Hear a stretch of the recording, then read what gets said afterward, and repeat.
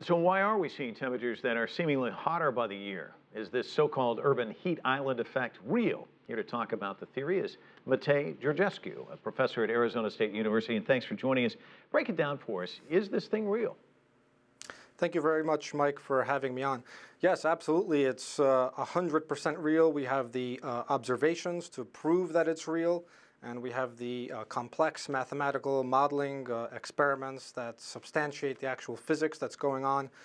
In a nutshell, what happens is urban areas are heat sinks. They absorb incoming solar radiation differently than the natural landscape would.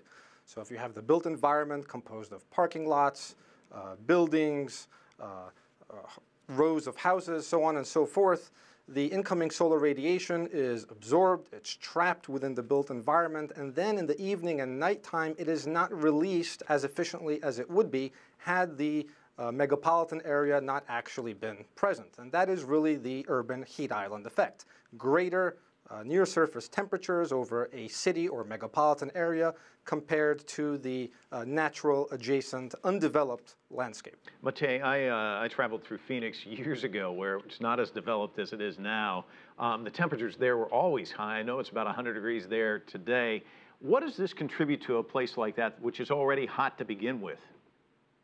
So a direct consequence of the rapid buildup of the Phoenix metropolitan area and the sun corridor, which is centered upon Phoenix, is that nighttime temperatures do not decrease to levels that they would have. For example, if you go back 30, 40 years ago, nighttime minimum temperatures would readily be in the 80s and in the 70s and 80s degrees Fahrenheit.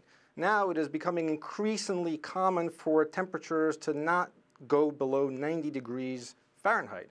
And of course, that's a problem. It's a problem for humans, it's a problem for animals, it's a problem from an air conditioning perspective. More energy is required to keep our environments cooler. Matei, I know we're talking about your specific city, but there's a lot of major cities around the world with large construction, high rises. Can you think of other cities that would also fall in the column with Bangkok as being severely inhibited by this? Well, any city, so what I should say is that the urban heat island scales according to or has a magnitude that depends on the size of its city. The more horizontally spread out a city is, you can think about, for example, the New York City metropolitan area, but also the more vertical that a city is. Again, I go back to New York City metropolitan area, the more of an urban heat island effect that there is, the less that the normal radiation that is absorbed during the daytime is prohibited from escaping out to space. So basically, a lot of these cities do fall under this category.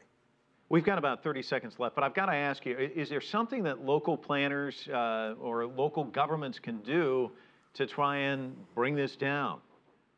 So there's a combination of factors. It's important to note that there are no silver bullets. But the combination of factors include what are known as cool roofs. It's the equivalent in a practical sense of painting your roof white. Increasing vegetation, vegetation cover. That's very important for semi-arid cities like Phoenix and other arid cities. Permeable surfaces such that the water, when it actually falls from rainfall, is able to evapotranspire back into the overlying atmosphere. There's a combination of all these things, including cool roofs, which is something that Chicago has been doing for several years. All right, Matei Georgescu, thank you so much for joining us from Phoenix, Arizona, where it's about 100 degrees Fahrenheit today.